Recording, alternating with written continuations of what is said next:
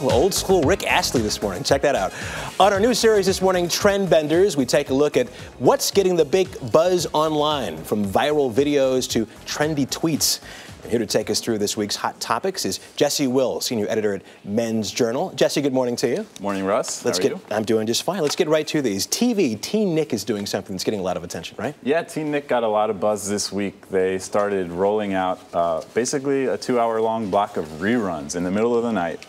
These are shows, it's a block of programming called The 90s Are All That. The 90s. The 90s Are All That. So these are programs like All That, which is kind of a sketch comedy show, which had some actors which have gone on to be on Saturday Night Live.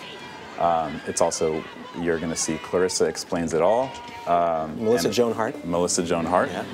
Kind of the birth of her career there. Kenan and Kel as well. Kenan and Kel is a good one. And also a cartoon called Doug.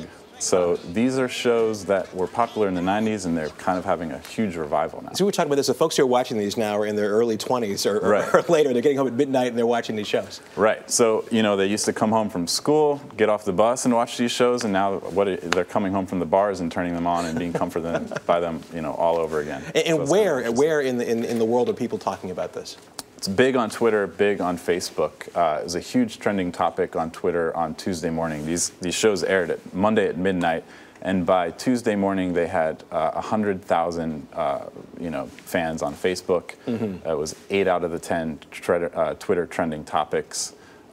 And under 24, I think they beat out Leno, Letterman, all the big names. Interesting. Okay, let's change gears and talk about politics. The White House is doing something called office hours, and with the debt controversy argument going on this week, there was something new on that also, correct? Right. Office hours is basically a 2-hour-long block of time where you can basically tweet at the White House, and one of the senior officials might answer your question. So this is just a more direct way to connect with the White House. And there was a very popular White House tweet that folks have been talking about as well, correct? Right. People have been talking about it and sending it along.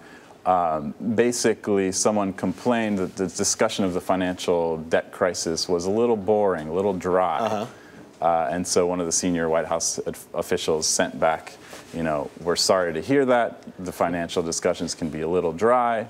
But here's something more fun, and then they sent off a link to a video. And what is this video here?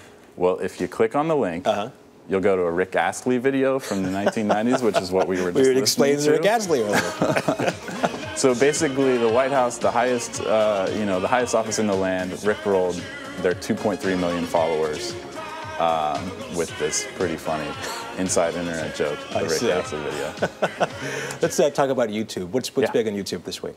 Big on YouTube this week, the trailer for the movie Battleship, which isn't going to come out till next year, next May, but it's got a pretty hot cast. Alexander Skarsgård's in it, Rihanna's acting debut, and this is all based on the board game. Yeah, this comes out next summer, you said? It's already getting that kind of buzz? Next summer, it's getting a lot of buzz. And it's part of, you know, there's also Candyland is a movie that's in the pipeline. Okay. So a lot of inspiration being taken from the board game closet, I guess. Few seconds left. What else out there is trending these days? You know, Rainn Wilson thought that the Battleship was a great idea. And he has a tweet that he mentions. He saw the Battleship trailer and started my screenplay for Yahtzee.